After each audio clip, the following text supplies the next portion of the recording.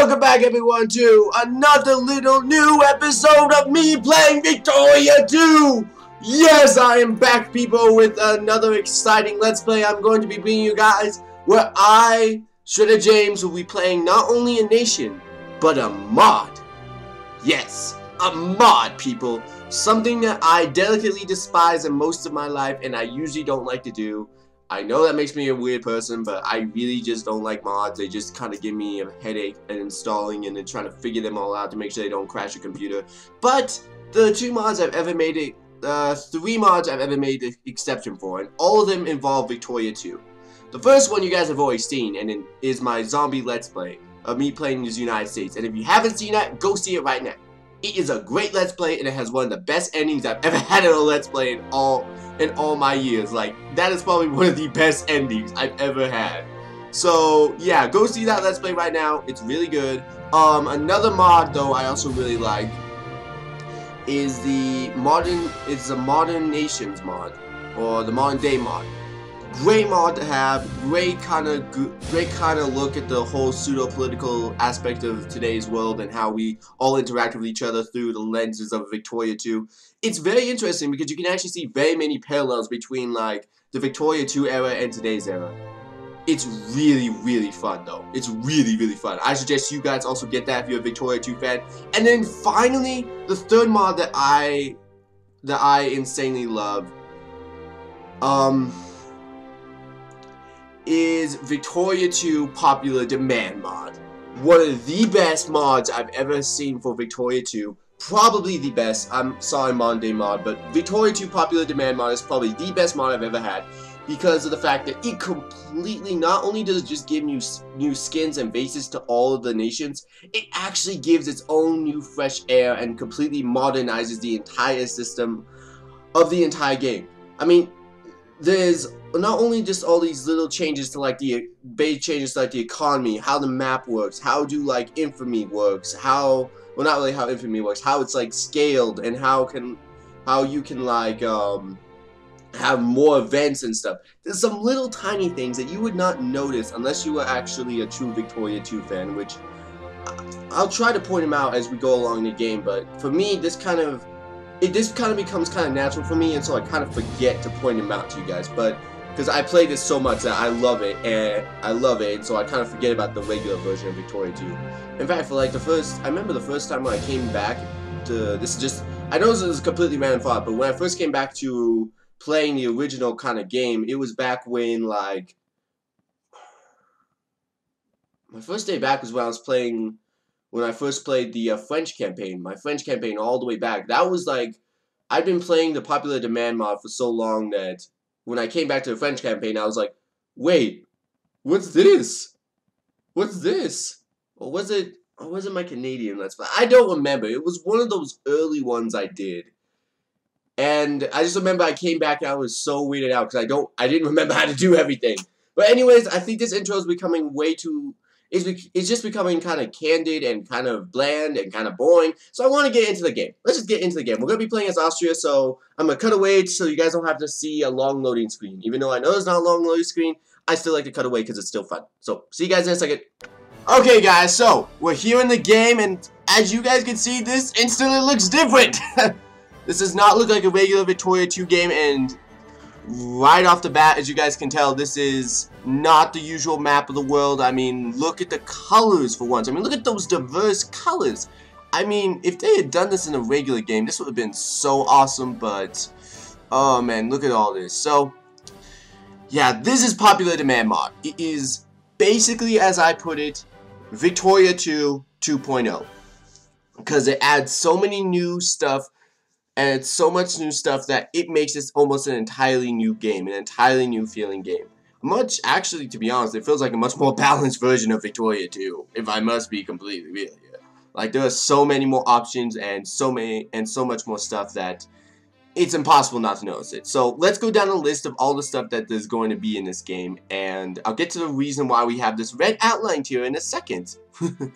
It's a part of my new plan, guys, if you really must know. So, let's go down production-wise. What has changed? Well, besides for the obvious fact that they basically revamped the entire, like, supply and demand system, where instead of, like, populations producing an insane amount for just one person. Now populations, I think everything is cut down to like 1/10 of the value it used to be, but you're producing like I think 1/10 or more than it is. So there's all basically what I'm saying, guys, there's an entirely new system to this, and it's awesome. It's entirely awesome, and it actually changes the game to a good, like, not to a point where it's like breaking wise, where you can't just adapt, but it changes it to a point where it's like, oh, this is really nice. Why didn't they add this in the original game? Plus, not only plus with new like reamped economics, they've also added their own specialties of like 14 new resources. I can't name them off the bat, but you guys can see here that this is about 14 new resources up here, and about 20 new factories. Some of which are really, really important, like the new system of early, middle, and late gun factories. Or some of them are just kind of cool to have, like cigar factories. So, yeah, this is entirely reworked, and it's insanely awesome. Like, just insanely awesome. So, that's with these two tabs, I don't think anything's really changed. It is about the same as usual, so that's not really changed. Budget-wise, this is probably the thing that hasn't changed the most. Like, this is about the same as it usually is. The only thing I think it has changed, if I'm maybe correctly, is that populace may revolt a little bit sooner. But don't quote me on that, because I'm not entirely sure. But yeah, this is the populace screen, and while we're here, we might as well just see if I want my economics to be like this. Try giving the rich a little bit more of an advantage. I need them to build factories in the beginning, so yeah, let's do that. Makes me sound like I'm a sleazy dealer right now. The rich, we have to tax the rich because we want to get them to build my stuff for me. Okay, but anyways, moving on from there, we have the technology tree, and this has been completely reworked. Like, if you guys have noticed, there are completely new technologies, and there's completely lots of new options. Well, that's not a good example. This is a good example right here. Positivism, if you guys remember, would only give like 20% efficiency. Now it gives like 25% efficiency plus all these other bonuses plus colonial points. Alright? So in this entire system, they basically reworked it to the point where there wouldn't be like one super technology that you need to get always so you would always win the game. Like in regular Victoria 2, for example, you always need to get in nationalism and imperialism if you're trying to go for a colonial power. Or if you're a regular industrial power, you always have to get these three technologies to survive. What they basically did was they basically like leveled out the entire technologies and did not super duper one technology. I mean, you can still go for the regular ones, but it's definitely a good idea to try to invest in everything, because if you forget anything in this game, like seriously, I forgot like just doing my market structure, which it gives me a 10% efficiency rate. It will screw you over. Let's just say that it will screw you over, because then like your literacy doesn't grow as much, and then that doesn't make your tech grow as much, which then you fall behind really quickly, and it just becomes this big gigantic mess. So that is not good. We don't want that to happen, and that's where like all this kind of good balancing goes in, which I personally like. I like this new technology system. Alright, the next part is the politics. Oh my goodness, today we worked the policy screen. This is an awesome policy screen, guys. Like, let's just start from over here. Over here is usually the part of the game when no one pays attention to. I mean, we pay attention to the upper house because we like to see it, but this is something that they've changed completely, which is this current icon called order. Now, in regular Victoria 2, you had 3 different types of government policies, which was like liberty, order, and something else. And that was it. That's all you got throughout the entire game. You could not switch it. You could not do anything. You would always be those three you know, government types. Well, not government types. National values for the entire game. And you know, coming from like a historical standpoint, that is completely incorrect. You know, people change. I guess is the simple way of saying it. People change. And to have this not change with the times and with the current like people's way of thinking, especially when you try to be a national populi, it doesn't make any sense. So what they've done is they've added like 15 new national values to this game, which completely like makes it all this kind of cool diverse things, and they all have their own special little prefers and little stuff to do. Like, for example, order is more associated with industry and colonialism to the max. So if I want to go colonial values, this is the one I want to go into. In addition to that, it is also more strongly supportive of like conservative, socialist, and a little bit of fascist parties. So not only does this actually help you with some of your laying down of upper house, but it also helps you with your other colonial stuff. And it also has these other bonuses right here, which are also pretty cool. Okay? And then now we go over here to the political and social reforms. Oh my goodness, today we work all this. Like, a lot of this has a really good stuff. I mean, there are some standard things like pensions and minimum wage. Minimum wage. But at the same time they've done this, they've also done add these cool things like pollution. Like, this is something I never thought of, but why would we not have a pollution, like, social reform in there? Because pollution is actually a pretty, like, big part about factories and everything like that. So they really should be, like, I don't know. All I'm saying, guys, is that there's a lot of cool new stuff that they added that really does make the game feel more alive. Especially when you have minorities. Like, this gets into a moral point. Do we protect our minorities or do we not protect our minorities? And the short answer is, I will not tell you yet. But anyways, we move on from there, and the movements and the rebel screen has been completely reworked. Okay? Rebels are much more common. Like, a lot more common. In fact, there were about 3 periods of insane rebel, like, deployment. There's the liberal agitation movement, which is going to be basically ultra-liberals and radical liberals, and basically liberals of all sorts rising up in your country and trying to take you over. And it becomes and if you're like an absolute monarchy like me, it's going to be insanely hard to keep my empire together. There's also going to be the second wave, which is going to be the communist revolution. I think we all know what the communist one is. It's basically the end-all, be-all stuff of legend where the communists rise up and try to get my empire to become their socialist and utopian ideals. Yeah, it's also going to be a hard one to break. And then we have the third one, which is going to be the fascists rising up, which I don't want to talk about them because they're usually the ones I usually like to... Yeah. So, yeah, that's going to be the rebel system in this game. Also, because since I'm going to be playing as Austria-Hungary, I'm also going to have frequent nationalism movements and patriotic movements of my little different minorities. So we're gonna have to do something about that because we definitely don't want them to rebel against us, because I don't think I could deal with an entire like gigantic war of epic proportion of like every single little, like the Czechoslovakians, the Hungarians, and the like Bosnians all revolting against me at the same time. That would just be beyond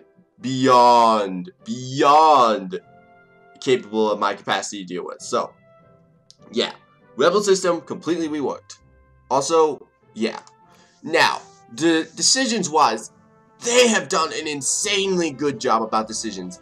Like, I always felt in the original game that there weren't really much decisions to do. Like, the basic decisions that you had were just not customizable enough for any nation you need to play as. Like, if I played as, like, England, there's a definite like difference between the decisions I can make as England and the decisions I can make as like Austria or Russia or like Ottomans. You know, it feels like Victoria 2 didn't give much love to the nations besides just Germany, the USA, and England. It just didn't, and France, I guess. Didn't really feel like they gave much love. But in this mod, oh my goodness, did they add so much. Like, look at all this. Look how many decisions I can do. Oh my goodness, it feels so nice to have all these decisions available to me and just being like, feeling like all these decisions are just like cool. I mean, look at this. Create Romania. You could never do this in the original game. You would always have to like, you know, first free Romania from all this, you know, BS, and then you'd have to do a lot of like cool sphering, and you'd have to do a lot of this and that. All you have to do in this game to make Romania is you just have to like conquer, like make the Ottomans, and then just sphere these guys. Well, actually sphere all 3 of these guys, and then you can make Romania. It's that simple. You don't have to just make an entirely country of Romania and then just hope that they eventually expand into their borders. You can just make Romania.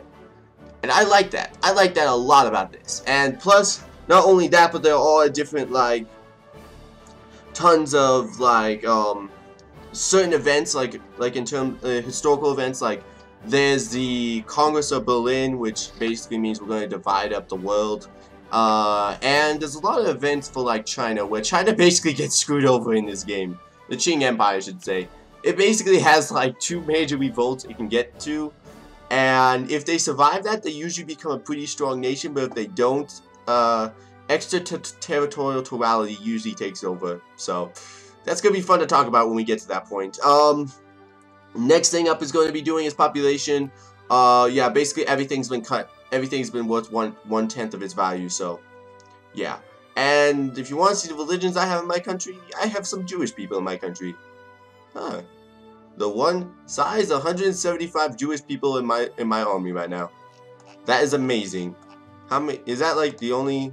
Let's see. Most of my country seems to be. No, I actually have a decent Jewish population. Wow, that's pretty sweet. Okay, well, I just learned something. But yeah, basically what I'm telling you guys about this is that the population and trade hasn't really changed that much. It's basically the same from Victoria too. So don't really mind these. Diplomacy wise, okay.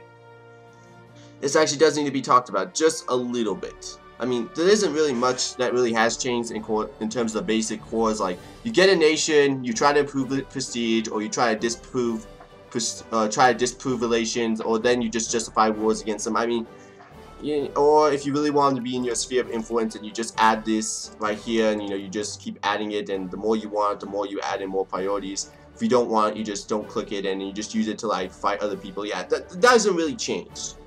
What has changed is the fact that they've completely revamped the infamy system to where everything is not exactly the same as it was in Victoria 2. Like, demand concessions was only 5.0 infamy, now it's 7.5 infamy.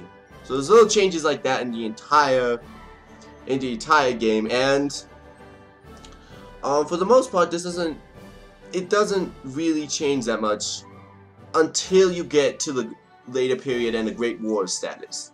Now, if you guys don't know this, there's an entirely sub-mod in the popular demand mod called Great Wars mod.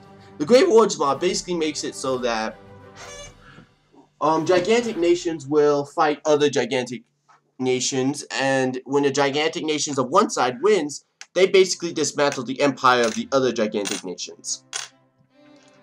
So what does that mean? Well, for instance, if I was playing as Prussia, and I went to war against France, and Russia joined my side, and Austria joined the French side, and we won, well, in the options menu, we'd basically have the options to dismantle the empire. And what that would do is that would basically split France into half and create, like, Occitania, Brittany, Normandy, and divide up all the colonial conquests amongst me and Russia. It would also destroy the entire Austrian lands, where they would just break up into all these tiny little nations like Austria-Hungary, Czechoslovakia, Poland, and so on and so forth. So, yeah, the Great Wars, and plus, while you're also doing that infamy, like, to demand a concession, which would normally be about 13.0 infamy, only becomes like 0.5 infamy. So, it's a pretty big deal in this game to have, like, Great Wars and all that. But at the same time, the cooldown is about 3 years, even if you win the war, and 5 years if you lose the war. So, you can't just go around and just use it all the time and then, hopefully do it in, like, a world conquest. It's just not going to happen, guys. I know a lot of you guys are thinking, like, oh, that'd been such a good idea, but it's just not going to happen. Okay? And then we have the military. In terms of what they've added, what is new and what is not going to be new, basically, there are different assortments of units. Like, there's the mobile cavalry and there's the artillery, and you could basically sum it up into mobile artillery, infantry, and irregulars are basically the people that you use to... They're basically your mobile militia. They're not really trained recruits, they're just people who pick up a gun and go fight. All like, yeah, I have a gun, I'm gonna go shoot people. That's how we do patriotism in our house. Damn. So, that's basically what they are. In this game, you want to keep... The new basic order of how to keep a good, like, structured unit is... I think it's about 10 infantry units. Yeah, you only want one guard and 2 infantry, about 5 of these guys, and about 2 of these guys. That's basically how you comprise, well actually wait, 8 of these guys. If we're doing 10 base system, yeah, 8 of these guys. Yeah, that's how you basically make a good unit in this game. But the problem with that is that these guys are insanely expensive and cost consuming to make. So if you just need a quick army, make these guys. If you need like good properly trained troops, make these guys. If you're trying to make all of these guys, because these guys will help you out in almost any war.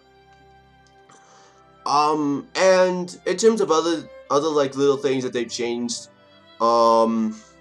migrations have been reworked to a little bit differently.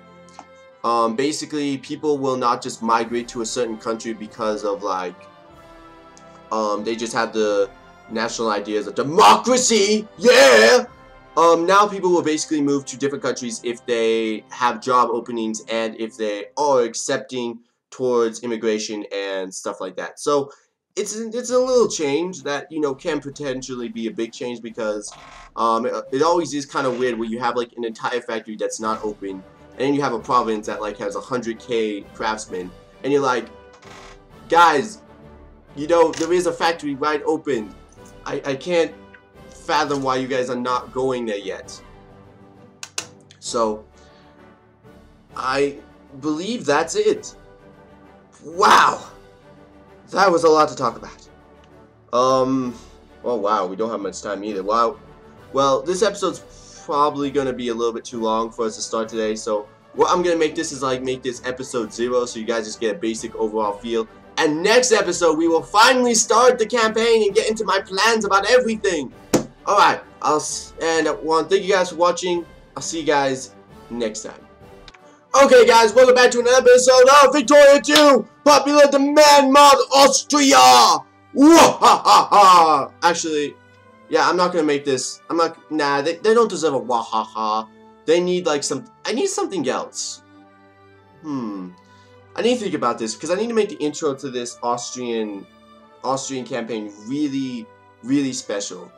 Yeah, I'll develop it later, but yeah, the wahaha I don't think is gonna be it. Anyways, guys, welcome back to the Victoria 2 Popular Demand Mod, as I just said, and here we're actually gonna start the game. And as I said before, if you guys want an entire talk about what is different about the game and what is kind of like cool and unique about the game, just go to this previous episode before this. It's called episode 00, because for this episode we're actually just going to talk about my strategy for how I'm going to win the game.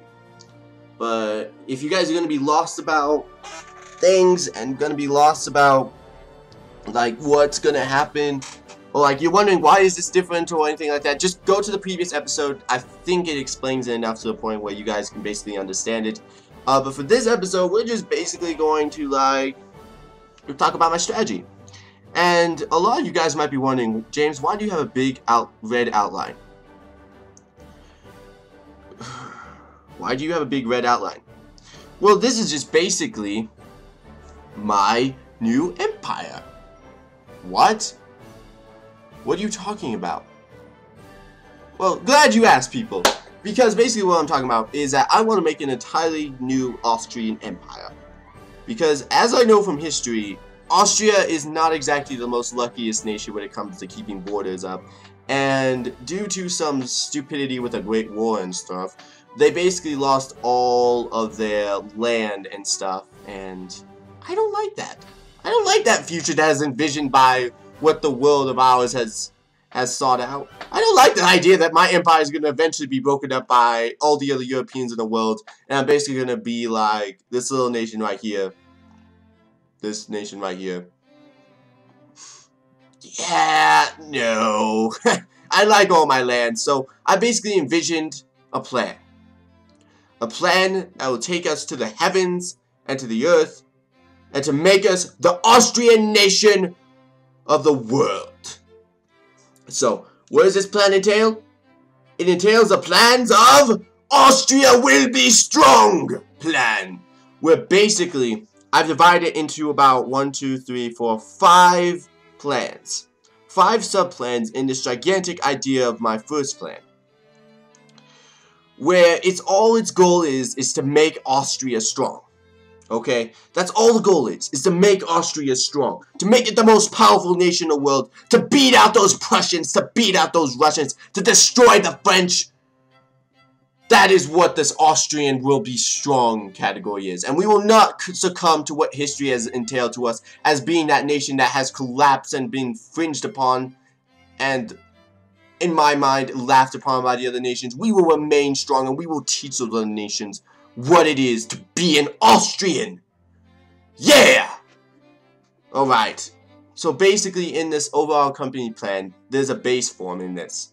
This is going to be the general form I'm going to take in almost any of the other plans, because I know for each plan I will not be able to accomplish everything in it. Okay? In each plan there's going to be like stuff I'll need to do and stuff I'll need to try, and some of them plans overlap, but generally I'll not be able to accomplish it all. So this is just basically, I guess, options you could say about what I should do, about where I should go and what I should do. But this is just kind of the base form. This is the stuff I'm definitely going to do. And this is it. In my category, I'm going to definitely conquer all the Bosnian region and all the Serbian region. Because basically I don't want major rebellions with the Serbians using the crisis mode against me. Okay, because the crisis mode is very deadly. Especially when you have as many enemies as I will. Because right now, as you guys know, Prussia, if you guys haven't played this before, Austria and Prussia usually start with a good friendship, but usually become really big enemies because Prussia wants to unite Germany, and Germany becomes like a major issue. So I'm basically saying that everyone eventually is going to become like my enemy. So yeah, we definitely don't want Serbia to enact like a crisis mode where it's going to shut me off. Also over here, I've basically decided that I'm not going to try to form the Germanic Empire. And people are like, what? But the Germanic Empire is so big and gives you so much like industrial power, military strength, and prestige, and yada yada yada. Yeah, I don't really care about that. I don't really care about the whole Germanic stuff, because in my opinion, we're not Germanic. We're Austrians. And as Austrians, we will act as such. So what that means is that I'm not going to try to form the empire. I'm not going to try to form the empire of the South Germanic Federation or the Germanic Empire, because I just don't think we are those things. Plus, if I were to form those empires, what that basically means is I would have to turn off to form the South Germanic Federation. That basically means I have to give away all my non-Germanic lands. So what are my non-Germanic lands? That's basically all of this. Okay? I would only be able to keep my Austrian lands and my Czechoslovakian lands. And then I'd have to own all this land over here. Yeah. So, and then I'd be able to form the South Germanic Federation. So, is that worth it? Let's see. Have this land or have this land? I think it's a pretty clear choice of which one I'm going to choose. So, yeah, that's the reason why I'm not going to go after the South German Federation. So, yeah. So, yeah, this is generally what I want to do with my conquest spree. That means I'm probably going to eat in some of my vassals, but I'm pretty sure they're not going to maintain my vassals forever. I mean, yeah. Let's move on from there, though, because I think I'm starting to actually lose my voice. Actually, give me 1 second. I'll be right back, people. Okay, guys. Yeah, I was kind of losing my voice there for a second there. So, yeah, I had to go get some water. Had to go get something to drink. Had to just kind of take a break to breathe in my own inner breath, peace. I don't know. Meditate, whatever. Terms. Okay. Yeah, but let's just go through the list really quickly. So, what is my SOI plan? And for SOI, for those of people who are not sure what SOI means, that means Sphere of Influence plan. So my Sphere of Influence plan is going to be this. Boom. Basically what this entails is that I want to have the Iberian Peninsula underneath my boot. the Netherlands region underneath my boot.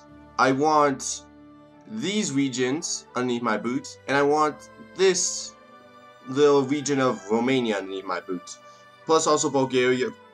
Oh, excuse me, people. Plus also Bulgaria and all of South America. Okay. For each, they kind of have their own special purpose, and for these four, they actually serve a different plan, which I'll get to in a second. But for these two, I just want them in my sphere of influence because Spain is usually a good province to have. Not because they usually do a really good job of industrializing, they usually suck at it, but they usually are a good nation to have for like military. And especially if you want to go beat up on France, you need them. Because they're really good at like diverging French soldiers so that they just go in and go kill all your Spanish while you secretly go invade France over here and stab them in the back. So, they're really good as a meat shield, okay? Really, really good as a meat shield, and sometimes when they actually are really good, they'll sometimes become a really good, great power when it comes to military. So, always good to have them in your sphere. Portugal, it's just good to have them in your sphere for whatever reasons. Netherlands, it's good to have them in your sphere because they have lots of good land over here. So, really good idea to keep them in your sphere. They also produce usually a decent amount of industry, which can be good or bad depending, because sometimes they actually become a great power, and that usually annoys you because you're like, I invested all this time and effort and fought you off with other like 16 other great powers, and you just turn on me. Thanks! Alright, so yeah. And in South America, usually people are like thinking, wait, why would you go out to South America? You're Austria. You have absolutely no reason to go over here. And plus, America's doctrine, the Moreau Doctrine, says that there are supposed to be no Europeans messing around in South America. Well, first off, I don't care what America thinks because America in this game is not me. So, yeah. Go do whatever you want, America. I can still go destroy you. Okay? At least right now I can. In later games, probably not. But right now, I can still destroy you. So don't you dare go mess with me. Secondly, South America is just a great continent to conquer. I mean, it has almost all the resources it has a lot of resources that you're gonna need for later games. Well, not resources you're gonna need for later games, but resources that will not be found in any other place but South America. For instance, the coffee. Oh, wait, I still got the maps open. Let's just get to RG output.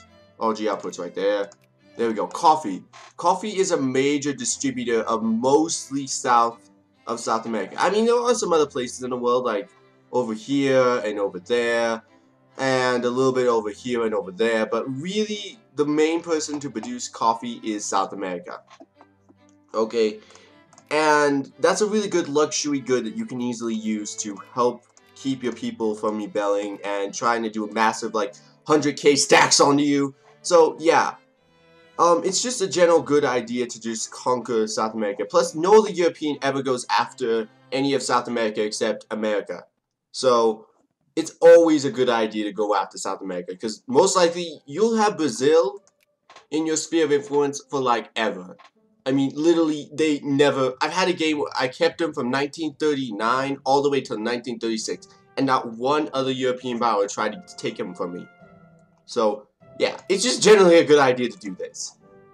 Other stuff. So, yeah, that's my spearing plan. And observant viewers will probably notice that I did not include any of Italy in this. And people will be asking, why did I do that? It was actually a very simple reason, and that comes down to the fact that Italy is it's just a pain. Let's put it like that. It's a pain to try to keep all these little spheres of influence together. Alright? It's a pain to keep it together and to try to make sure like the two Sicilies and like Sardinia, Piedmont don't try to take them from you. But then it gets almost... The game basically cheats at like later dates in the game where it basically like automatically has like 100k... I'm not even joking here. 100k rebels spawn on each individual little country to then make the Italian country. So basically, even if you do keep these guys together, or if you do keep all your spheres together, they're basically going to revolt against you and still form Italy no matter how hard you try. So, yeah. And I'm just putting this down here. I'm not going to go in and go squash like 100k rebels with my army right now. I could I could probably do it about that point in the game, but yeah, I'm not spending that much time and effort in Italy. It's just not worth it. If they want to be united, why should I stop them? So yeah, that's the main reason why I'm not going to care about whatever goes on in Italy, because in my view, it's basically pointless. They're going to unite and become the empire anyways. The only thing I should worry about, though, is I keep good defenses on the lines, because Sardinia is going to always want to attack me. They are just war hawkish like that, so yeah, going to keep a close eye on them. Alright, that's my first plan with SOI. This is probably going to be the biggest plan, because it's going to probably take the most amount of explaining. The rest of them usually go much quicker, so let's get on to it. My Asian plan! Or what should I want from Asia? And this is what I want from Asia! Ha ha ha ha! Yes, look at the vast glory of it! Yeah, just basically for Asia, I want to conquer Johor. I want to conquer this little part of Indonesia. I want to conquer Vietnam. And for China, well, this gets a little bit hairy here, because I want to conquer a lot of China, but I really don't know how much I can actually take for them. And the reason why is because since China's going to have two major rebellions, the Taiping Rebellion and the Warlord Wars, I really don't know how fractured these guys are going to be and how easy it is to, like, take territories. I mean, I've had games where, like, they fracture to the point of, like, this nation I could take, there's a nation right here, there's a nation right here, there's a nation right here. Like, basically all of the Qing Empire is fractured to a point where it's so easy to pick off and get all this good, luscious land and get all that good population boost. But in other games, they've been able to actually, well, them not themselves, but like the nationalist China are able to like keep themselves together and keep a general overall look. So then I don't actually be able to take much from them. Just being able to take like the island. So it really does depend on how the game plays out. But for that, yeah, this is basically what I want from Asia, and hopefully I'll get it. Colonizational wise, yeah, I'm not going as big as I did with my French campaign. I'm going a little bit smaller. Like, yeah, I just want this much land, you know, a decent amount of land from all this, and not really anything from over here. And whoa, sorry people, I forgot about these nations right here. I forgot they were new. But yeah, I'm just gonna take a little bit of land from over here, you know, just general stuff. It's not really too important to me to get too much of the colonialism down, because I'm Austria and that's not really where I want to focus on my efforts. But if I do go for a colonial empire, this is probably what I'm going to be generally trying to do. Alright, I'm also going to be trying to do some colonializing over here, because I want to make sure I get those luscious oil fields, man. Those luscious oil fields, because they are going to help my empire prepare it to the biggest it'll ever be. Alright, and of course I'm also going to take over the Suez Canal. Yeah, just standard stuff right there. Alright, next plan is the New Europa plan. And this one gets a little bit more fun, because this basically makes me want to say is that I want to dismantle the entire European structure. Like Russia, I want to completely dismantle their eastern or west. Eastern? West? It's eastern, yeah, it's eastern, because this side is the eastern and this side is the western if you're looking at it from the map. Alright, yeah, I want to completely make two buffer states between me and Russia, because Russia is usually a very annoying country to deal with, no matter what time period you deal with. They just usually don't like Austria no matter what they do, and they're usually not your buddies. So yeah, let's just try. I want to try dismantle the empire to where I have two buffer states of Poland and Ukraine, blocking them up, and so that they'll be the ones getting conquered instead of my own land being conquered, because I want to make sure I have good buffer states. And why would, and a lot of people think, but why would you form Poland? They also, not only do they have cores on Russia, but they also have cores on you. Well, if you make sure that Poland's in your sphere of influence, and you make sure Ukraine's in your sphere of influence, mainly Poland, I mean, they won't try to use the crisis mode against you. So you could basically use that as an excuse to also go conquer other nations and go liberate their lands for your own selfish benefits. So yeah, Prussia, I'm looking at you. I'm going to try to free Poland and give them all this land. Yeah, I don't know how successful I'm going to be on that, but this is what I'm going to try to shoot for. In terms of the Ottomans, though, I'm basically thinking about dismantling the entire Ottomans, and the Ottomans are basically going to be becoming my Tinker toy. Like, almost all my strategies, I realize, involve the Ottomans dying in some way or some form. Like, I'm gonna need the Ottomans to collapse over here so I can conquer, like, this little part of the Ottoman Empire right here so that they don't have, like, Egypt and the Ottomans joining at the same time. Or I'm gonna need him to collapse over here because I don't want him to interfere with our nation over here. So, yeah, the Ottomans, almost in any scenario, in almost any plan, this is like the big overlap, is that they're gonna be torn apart. I'm basically going to tear them apart, make Bulgaria, Romania, Iraq, Damascus, and maybe Palestine and Jordan if I really want to. But most likely not. After that point, though, the empire should be fragmented enough to a point where it will not come back. And maybe we'll just have some fun, like, sphering it or coring it. I don't know. It's just a plan. And then for my industrial plan, people... Yeah, there wasn't really much I can really explain about this, except I'm just going to try to become an industrial base and try to keep up with everyone else.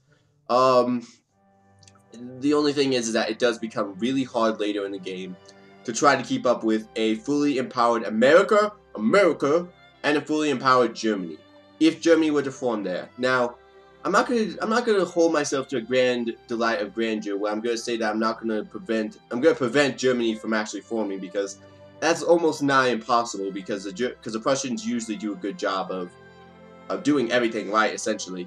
So, but I'll try my best, and we'll see what happens. So, yeah, I think I've finally talked about everything. Oh man, there's only a minute left. Oh man.